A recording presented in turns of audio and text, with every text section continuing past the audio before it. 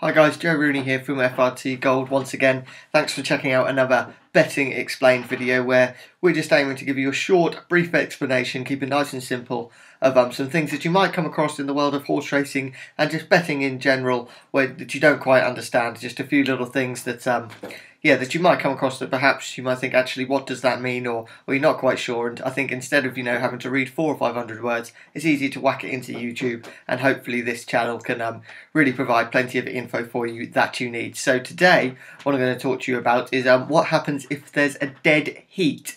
Now, of course, these things don't happen in horse racing all that often, but it's something that can happen every single day, really. It can happen in any race, whether it's a 3 mile race over hurdles or whether it be a 5 furlong sprint. Of course, the latter a bit more likely, you would say, but a dead heat is for those of you who don't know, I'm sure many of you know this, is that it's when two horses cross the line at exactly the same time. There's no way that you can tell which one has finished first or second. Sometimes there's more than two, but that's really unlikely. But even a photo finish can't separate these. And what you might think then is that, your bet's not a winner. You've had, there's a dead heat, there's no winners, bookies are laughing. Well, that's not actually the case. What happens in a dead heat is that you have still picked the winner, but you've just picked a winner along with another horse. So, of course, you can't have your full stakes given back to you. So let's say you had a £10 bet at 5 to 1. Of course, if your horse were to just win that one, your £10 for 5 to 1, that turns into £50, and you get your £10 stake back, £60 if your horse wins outright.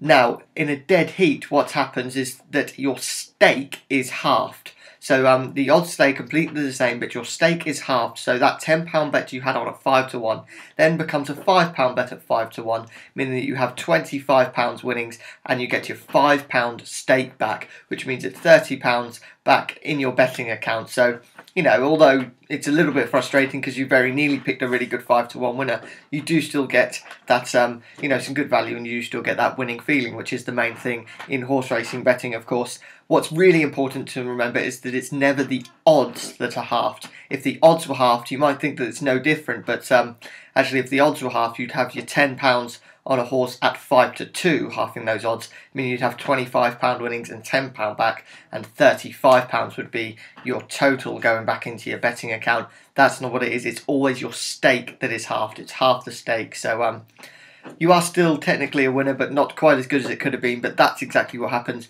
in a dead heat. So don't think that you get all of your winnings and don't go out and celebrate before you have checked exactly what the winnings are. But that's what happens in a dead heat in horse racing. Please do check the rest of the channel for any more Betting Explained videos that you would like. Thank you.